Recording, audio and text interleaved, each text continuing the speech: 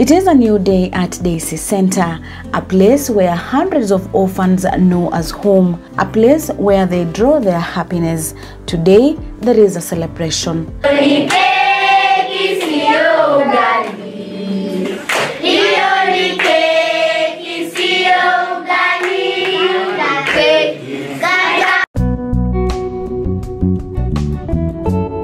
For example, you look at the A6, I call them the abandoned 6.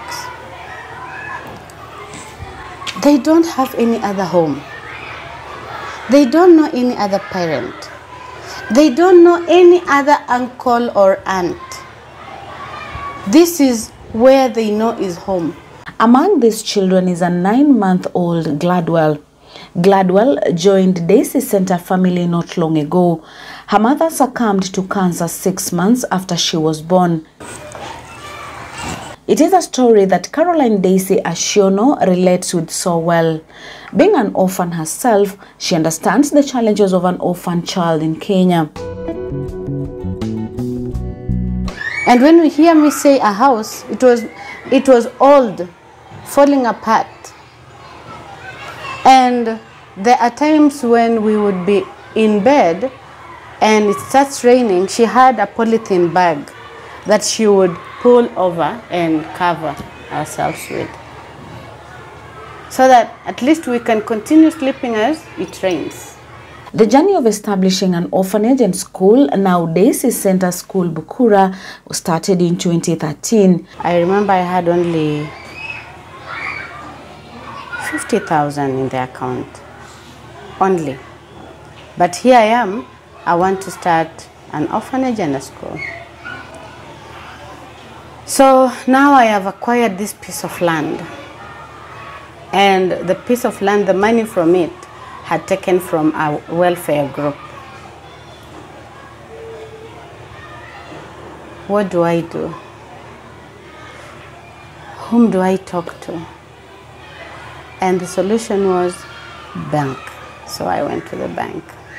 Ashiono, who is a proud mother of 5 of her own, is a mother to hundreds of orphans and abandoned children who keep knocking at her door each passing day. On a 50 by 100 plot with a 2-mabati structure she had acquired through a loan, Daisy Center and School Bukura was born. And in those 2 rooms, the teachers were staying in it, 2 teachers that were taking care of the children, and the children are also staying in it. The school is situated at the heart of Bukura village, a beacon of hope, light in the silent village of Bukura. The life with my grandmother. One thing she taught me, and I always miss her for those reasons: humility. The school that doubles as an orphanage has over 100 orphans with a school population of 578 and continues receiving more. We have children, all of them are in uniform. And it's not easy to tell who is an orphan and who has parents.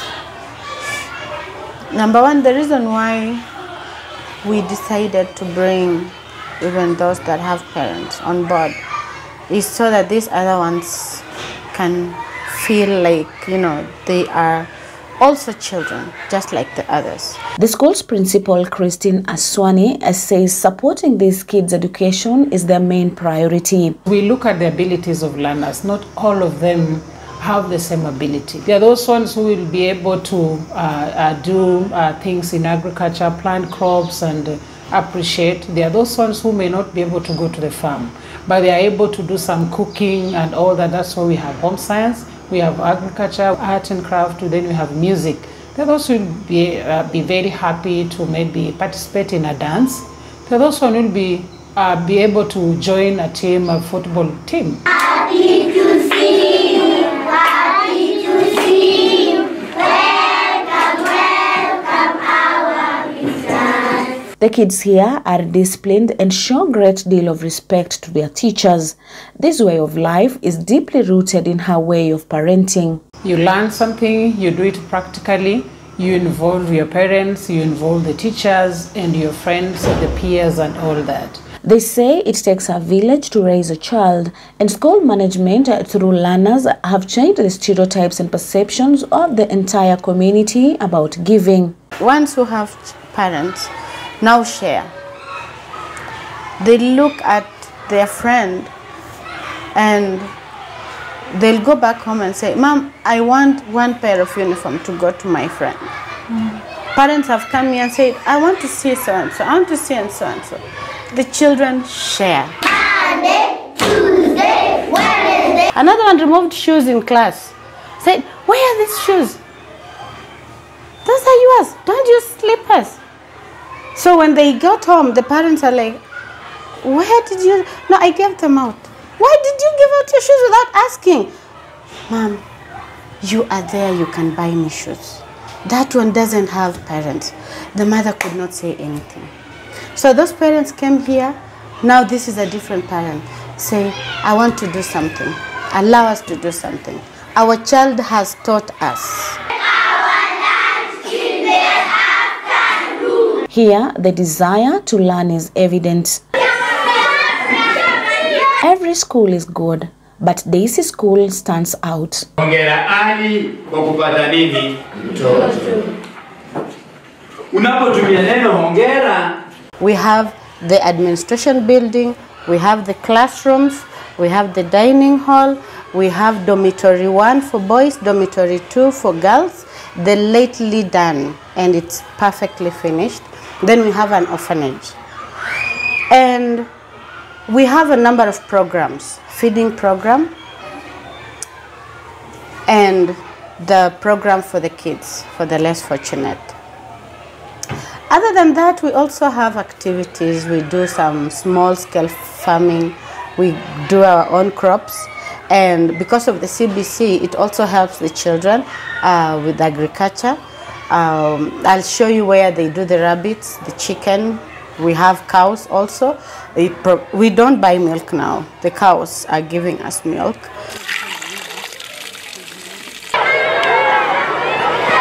Because of good results posted each year, the school has an influx of pupils, hence train on available resources. So the school currently sits on a 3-acre piece of land, and we are hoping in the near future, if we can get at least 3, 4, 5 acres, at least 5 acres, so that we may produce our own food, may grow our own maize, beans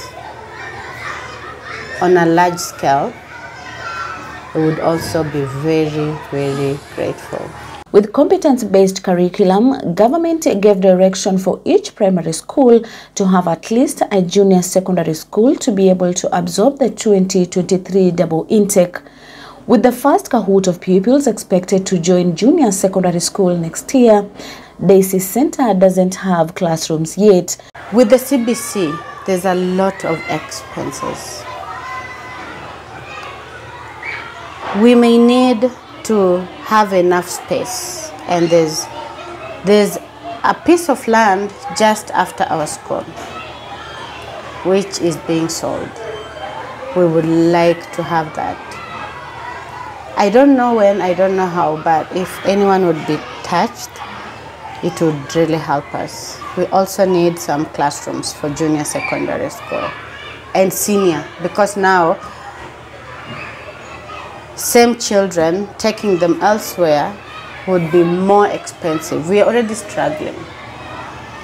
So they graduate from, Daisy School, you look for junior secondary, you look for senior. I mean, we cannot afford it, and we want them to keep going, because our end goal is to see them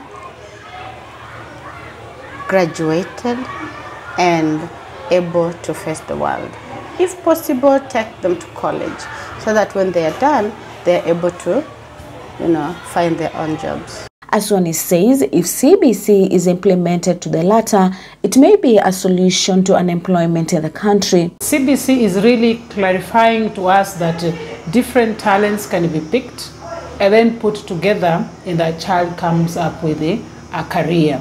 As we move them to a junior secondary school, we will be able to know who is good at what. And then from there, we also guide the parents according to the talents of the child. There are those children who may not be able to do well in languages, but in sciences, they're very good. So we are also having science room in the school where we have all types of materials that are equivalent to whatever they are supposed to learn in science. Despite challenges, Ashiono relentlessly soldiers on. Someone asks, why do you keep taking and taking?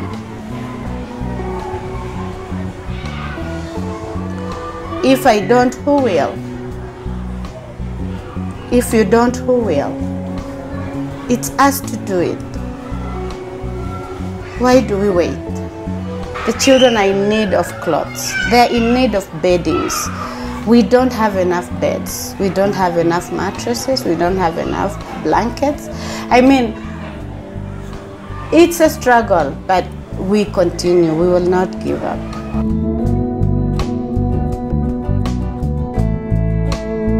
Daisy's Center in School's mission is to develop self-disciplined, confident and compassionate individuals who live and lead with integrity. Our learners get the best because our teachers are very committed and we give what we feel our learners deserve. The first ones we began with are, one has joined Kenyatta University doing nursing, another one is doing economics, another one is taking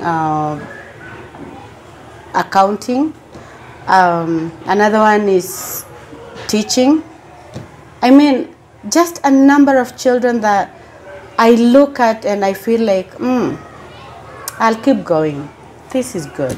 I want us to fill in the missing sounds. Fill in the missing sounds. The school aims to provide a happy, stimulating, well-rounded educational experience for children from a wide range of backgrounds and outlooks in beautiful surroundings. In our school, we take part in co-curricular activities. We take part in football. We also take part in athletics. We also take part in music, drama. Someone said dreams are real and yours is not different. History is not changed by wishes, discussions or self-pity, but by people that dare to believe. Those who believe in God know that miracles do happen.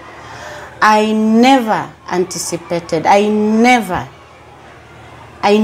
even thought that this place could look like this, but Heavenly Father knew.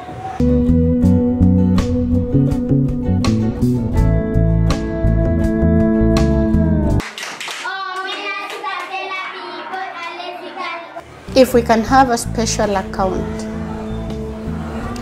we don't even have to touch it, but just a special account fixed for when these children will be of age, either to go to high school, they can use it.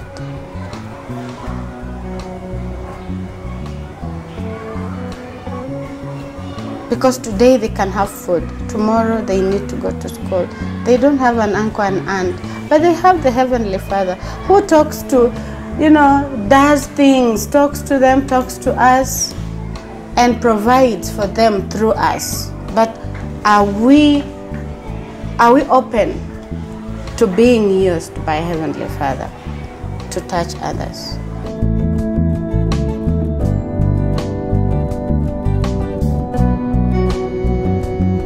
It all started as a dream, then attained structure with the will, the zeal, and the help of well-wishers, you and I.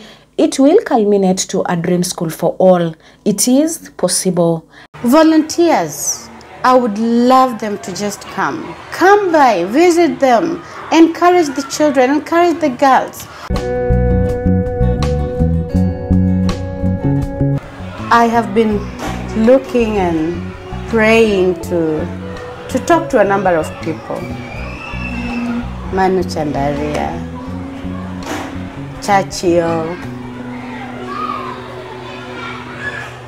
Julie Gishuru. I mean, just want to talk to them, for them to help us spread the word that in this small village, Bukura village, there is a need. And 1, 2, 3 people can unite and do something bigger. Let's stand with Daisy's Center and School, Bukura. Let's support in our small way.